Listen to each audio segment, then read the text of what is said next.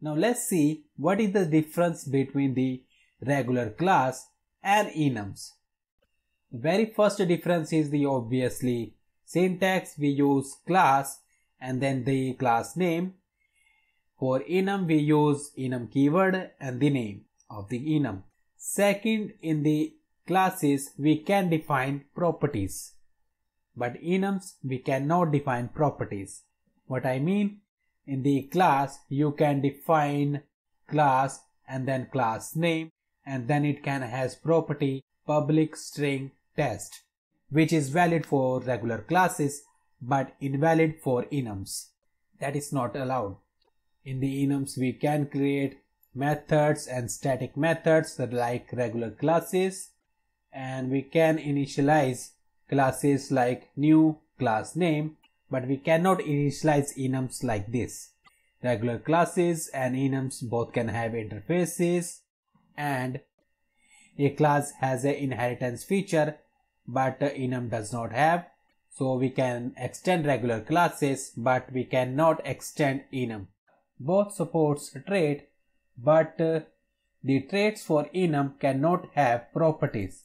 For example, let's say this post status uses example trait. So use example trait.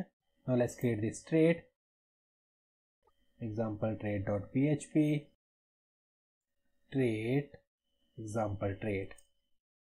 This is valid. We can add as many methods and static methods as you want. It will work, but we cannot define properties like public string $test. This is not allowed in the trait which is used by the enum class. So now let's go to browser and let's go to posts. Now you can see that enum post status may not include properties that is defined in this trait right here. So if I remove this and refresh, it will work. It is valid. In the enums, some of the magic methods are not allowed.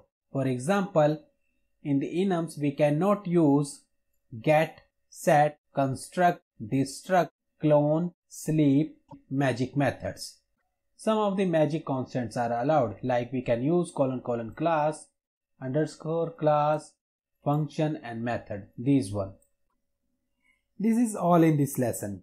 I hope it was useful and you have enjoyed it.